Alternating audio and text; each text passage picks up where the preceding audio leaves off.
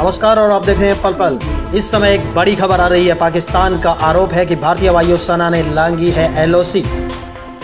जी हां, पाकिस्तान ने आरोप लगाया है कि भारतीय वायुसेना ने एलओसी का उल्लंघन किया है। पाकिस्तानी सेना के प्रवक्ता ने सुबह ट्वीट कर भारत पर यह आरोप लगाया। पाकिस्तान सेना ने दावा किया है कि इस हमले में कोई हताहत नहीं हुआ है। अब ऐसी खबरें भी आ रही है कि भारतीय वायुसेना ने पीओके में आतंकियों के कई ठिकाने नेस्तनाबूद किए हैं। यहाँ तक कि कहा जा रहा है कि एक बड़ी सर्जिकल स्ट्राइक भारतीय वायुसेना ने की है।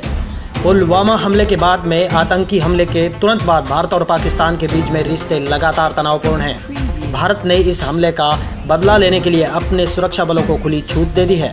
इस बीच में मंगलवार को पाकिस्तान ने आरोप लगाया कि भारतीय वायुसेना ने सीमा का उल्लंघन किया है और पाकिस्तानी सीमा में घुसकर घुसपैठ की है।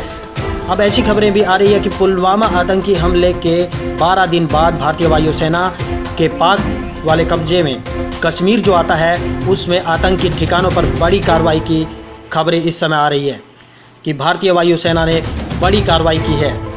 न्यूज़ एजेंसी एनएनआई के मुताबिक आज तड़के ही भारतीय वायुसेना ने मिराज विमानों ने पीओके के बालाकोट और चकोटी में जबरदस्त बमबारी कर आतंकियों के कई ठिकाने तबाह किए हैं। और इस समय जो सूत्रों के अनुसार पता चल रही है वो है भारत ने पाकिस्तान पर फिर से सर्जिकल स्ट्राइक की है।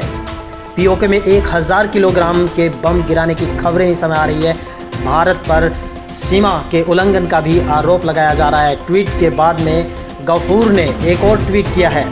हालांकि उन्होंने इसमें लिखा है कि भारतीय वायुसेना के मुजफ्फराबाद सेक्टर में घुसपैठ की कोशिश की थी।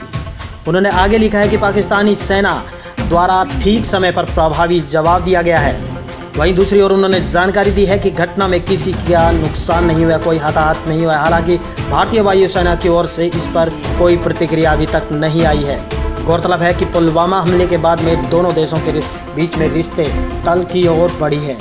बने रहिए हमारे साथ, पल पल की पूरी खबरें आप देखते रहिए। हम आपको हर ताज़ा खबर इससे संबंधित बताते रहेंगे।